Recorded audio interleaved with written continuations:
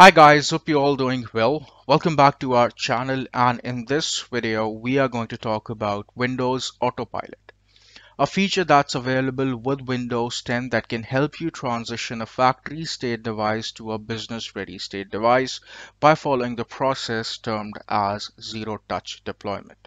Now, zero-touch deployment is not new. We have been doing this with Configuration Manager combined with MDT, but the fact is that in these kind of solutions, there are multiple on-prem resources that you have to deploy. Whereas Windows Autopilot is a complete cloud-native solution and there is no on-prem deployment required. So the core agenda of this video will be knowing what is Windows Autopilot, how exactly it works, what are the supported version of Windows with which this feature can be implemented? What are the benefits of using this feature and what are the basic network requirements? Now, before we go ahead and talk about how exactly Windows Autopilot works, let's take a step back and understand what and all we were doing traditionally and which process are still followed in large scale enterprises. So let's start from procurement itself, wherein we contact different OEM providers to get different machines which have different hardware configurations, right? But every enterprise has a security and compliance standard wherein a certain build should exist on a specific device. So what we do is we get those machines imaged or re-imaged with the specific OS that should be used as per the security and compliance standards of our enterprise. Now, this is step number one. Okay. The next step is to get these machines joined to Active Directory so that the first layer of security in terms of group policy objects and restrictions should reach these devices, as well as any user that exists in the Active Directory should be able to use this device. The next step is to get these devices onboarded to an Endpoint Manager solution so we can get the right set of applications deployed as well as security updates or patches deployed to these machines. The fourth stage, the most important one, is to get the machine onboarded to an endpoint protection solution. Now, this can be scoped to either AV or EDR, or there are n number of methods of having endpoint protection deployed, but this is something which is adhered in most of the enterprises. Now, this is a typical four-stage process that's been done in every enterprise. And once the device is ready, we can actually hand over these devices to the respective users so that they can use their corporate ID. But in a nutshell, what exactly we are doing is we are transitioning a factory state device into a business ready state device, right? But the fact is that there are multiple processes that we are doing. We are building a custom OS image, then we are joining that machine to AD, then the machine is getting onboarded to an endpoint manager solution, and then lastly to an endpoint protection solution with multiple resources deployed on-prem. Now, the fact is that what if I say that this entire process can be done or can be automated with Windows Autopilot? Now, the fact is that you may have a solution or for your enterprise, this particular process is already automated.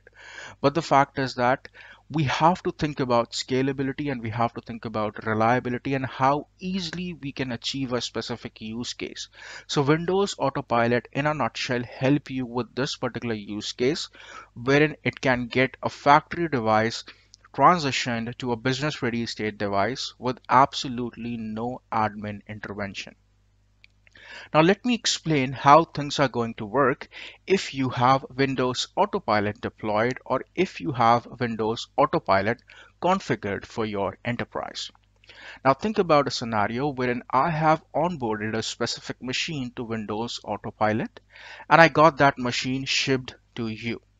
The first step is to unbox that machine and then just switch it on.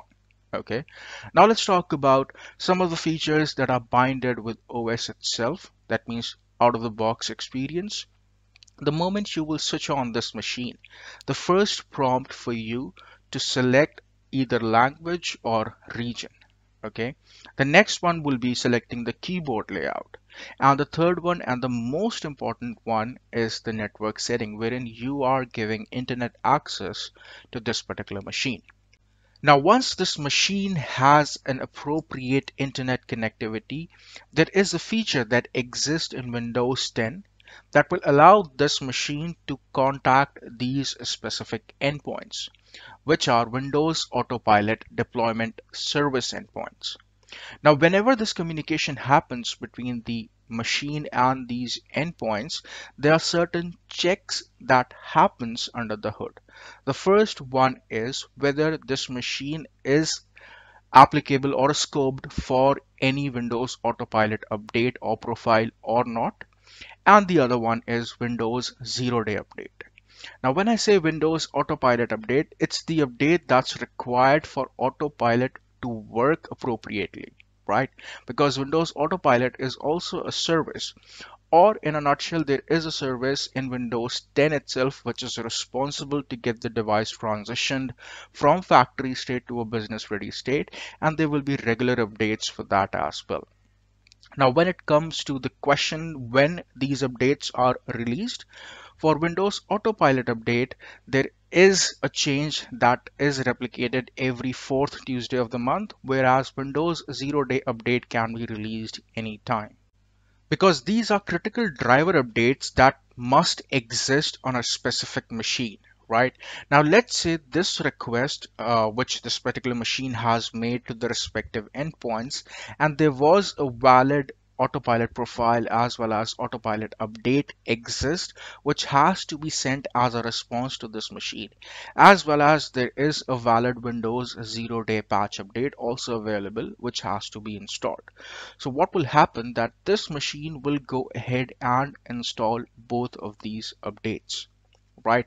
Now, since Windows zero-day patch update is a change that happening at the OS layer itself, this machine would require a restart. Okay, but the question comes that now when the machine will get restarted, it already knows to which endpoint manager instance it has to go.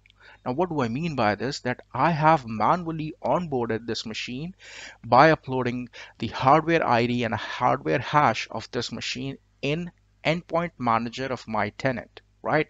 And that's the reason why this machine knows that there is a specific tenant to which it has to contact. So now what will happen that once the machine will get restarted, we can actually suppress these settings and some of other settings as well, which are a part of out of the box experience, likewise allowing the user to accept Microsoft licensing terms. Now, once this stage has reached and the machine has restarted, the next prompt will be to enter username and password. And what credentials will be used in this case will be the Azure AD credential, because any of the Microsoft Online service would rely on Azure AD for the identity management, right, at this particular stage. Now, if you will try to relate this particular step with the step that we were doing with our on-prem solutions, the machine was getting joined to Active Directory. With Windows Autopilot, you can also have a configuration in place wherein the machine will get onboarded as hybrid Azure AD join. That's also a different use case that I will be covering, but for this particular scope, understand at this particular stage, the machine is getting joined to Azure Active Directory. Now, let's say you have proper Intune licenses that are assigned to the user and you have enabled automatic enrollment. What will happen in the same session, the machine will also get onboarded to Intune. In a nutshell, if you will try to relate this, at this particular stage, the machine is getting onboarded to an endpoint manager solution. Now, since we know that Microsoft Intune has the capability to push device compliance, policies, configuration, security patches, GPOs, as well as you can use Microsoft Intune for app deployment as well. So it's moreover related to the capabilities that we were achieving with SCCM on-prem. You can actually do that with Intune itself. That means your new endpoint manager portal, which is endpoint.microsoft.com. Now, since Microsoft Intune is an endpoint manager portal, you can actually go ahead and deploy the settings which are required to get this machine onboarded to our endpoint protection solution, which in case of Microsoft will be MDATP. Okay, so now if you will try to relate this use case with the use case that we have discussed about on-prem environment. In a nutshell, a factory state device is actually getting transitioned to a business state device. Okay, and in this particular scenario, you would need Windows to be available on the device, which was actually happening either with a network boot in your on-prem environment or with a manual imaging of a specific machine. Now, once this entire process is completed, you can actually hand over this machine to the respective users and they can use their Azure AD sign-in to use this specific machine. In a nutshell, any machine that's been onboarded with the help of Autopilot will look something like this. So this is a machine which I have onboarded to Windows Autopilot and I got the machine restarted. This machine has a valid Autopilot profile, and as you can see, this will be the user experience. User will get prompted to enter their corporate credentials, and that's it. From here, the entire process is automated. So this was about knowing how exactly Windows Autopilot works, but some of the key points which I would like to address here. The first one is no on-prem resource deployment is required because Windows Autopilot is a cloud native feature. If I talk about a definition, it's a collection of technologies that can help you transition a factory state device into a business ready state device. Now let's talk about what will be the benefits of using Windows Autopilot. The first one is there is no admin interaction required on the device itself. That means you can just get the hardware ID onboarded to your endpoint manager portal, and that's it. You can ship the device to your user. Now, depending upon the profiles that you have created, depending upon the Intune configuration that you have done for that particular user, respective applications, restrictions, group policy objects will get deployed to the machine the moment user tries to sign in. The next thing is zero touch deployment itself. That means there is nothing that needs to be done from user perspective as well, because the user is just signing in and everything is getting automated. And the fact is that you can have two types of deployments from user access perspective. The first one is whether you want the user to have admin access on that machine or not, or whether the user should get standard user permission. Now, as I've said before, that it's not only about getting the machine joined to Azure AD, you can have a deployment process in place wherein Windows Autopilot will get the machine onboarded as a hybrid Azure AD device. Now, since in both the cases the machine is getting joined to Azure AD, the machines will get automatically onboarded to Intune provided you have done that configuration, and then Intune will help the machine to get the onboarded to MDATP to your endpoint protection solution. Now the Windows version with which this feature is supported is Pro, Pro Education, Pro for Workstation, Enterprise Education, and Enterprise 2019 LTSC. Now, it's always my recommendation to refer to the vendor specific articles when it comes to network configuration, but there are certain things which I would like to highlight and that will help you in terms of understanding how exactly Windows Autopilot works. Okay, so the first one is Windows Autopilot Deployment Service.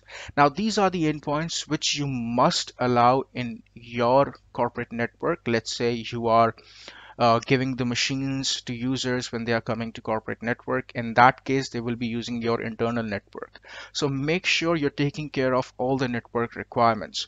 Now, when it comes to the official document, there are multiple places which you have to refer to and which you have to make sure that the same endpoints or IP addresses are allowed in your internal network. I will be sharing the official documentation in the description section, but this table is just to make you understand how different things are used for Windows Autopilot deployment.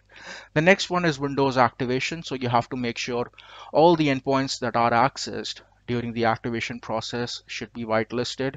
Now it's very obvious that your machine is getting Azure Active Directory joined, so you have to make sure all the Office 365 IP addresses and URLs should be whitelisted. One more example that I can highlight here that will be more relatable to Intune, that I can have app deployment in place wherein Office 365 is also getting installed on the same machine on which the user tried signing in. That means a Windows Autopilot onboarded machine before the user lands to the home screen of that particular machine, Office 365 is already installed. So in that case, all the URLs of Office 365 application would also be accessed. The same goes for Windows Update. NTP is not new. It is usually allowed in most of the enterprise, but the most important one is hybrid Azure AD join, right? So let's say you have a federated environment.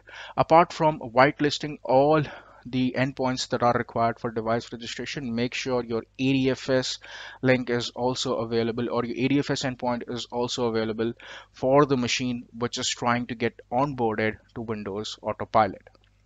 Now, the last thing that I would like to talk about is the methods that are available with Windows Autopilot. The first one is Windows Autopilot user-driven mode, with the one which we have just discussed. The other one is Windows Autopilot self-deploying mode. In this particular mode, there is a local account that's get created on that particular machine, and then there is a different set of configuration that you have to do so that you can hand over that machine to the respective users. Then you have Windows Autopilot Reset, wherein, let's say, as a user, I'm using a machine, I can just reset that particular machine, or I can just get that machine reset from the respective IT team, and then the same machine can be handed over to a different user. Now, once the different user logs in, all the scoped policy when it comes to configuration compliance or app deployment will get scoped to that user's sign-in request, and then the machine will be ready as per the configuration that's been done for that particular user. Now, pre-provisioning is the new word is the new term that's been given to white glove feature. That is something which we will be discussing in a lot more detail in a different video altogether. And the last one is Windows Autopilot for existing devices. Now, when I say existing devices, this is moreover scoped to Windows 8 or Windows 7 devices, where you have to get them updated to Windows 10 first, and then you can just use Windows Autopilot feature, because as I've said before, this is something which comes with Windows 10. So this was all about knowing the theoretical part of how Windows Autopilot works. Let's talk about a quick summary of what all we have discussed in this particular video. We have discussed about Windows Autopilot, what are the benefits of using this feature, what are the supported version of Windows, how exactly it works, and what are the basic network requirements.